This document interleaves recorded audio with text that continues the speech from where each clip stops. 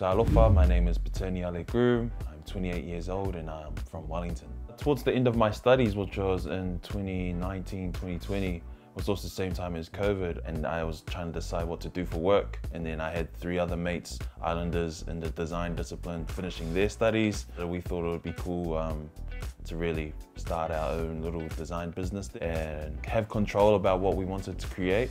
Came up with the name Vein. When you break it down, it's Va and then in, and that short is for innovation. And so we really wanted to innovate the VAR in our specialized space of design. That eventually led us to be kind of an agency, and we've been able to grab contracts and work in the field of Pacifica. So depending on what different organizations and businesses may need, whether it's a website, whether it's a brand, or from designing like a physical piece for a koha they want to give to their own client. We kind of offer these expertise, and being Pacifica ourselves, we feel like that's a great point of difference. When I think of the future of work, there's going to be multiple tools and multiple ways for you to create income and create opportunity that it is really up to us to open up our minds to understand what these things could be.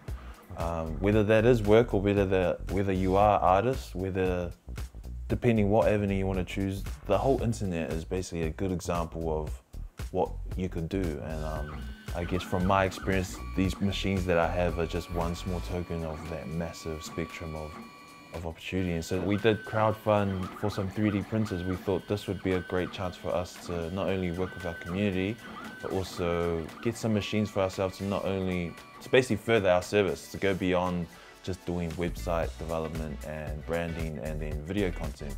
Having our own machines will allow us to provide something more physical and tangible for possible clients. So one of my first projects with the 3D printers was just helping my auntie with her geofalesa. So she does, clean up the gym. And I was like, I'll just make some vases for you. Another cool thing that I was able to do with the machines was I actually got to go to Samoa and collaborate with my partner there and run a little 3D printing workshop with some kids there over in the holidays. And that was another, a whole nother experience for me that I was like, okay, I think we're still learning as business. So it's great to have our creative side, but business is a whole nother game. And as an individual, you could just choose to continue in the workforce and continue those jobs. You could look at the current status and be like, what could I do different? And you can do that.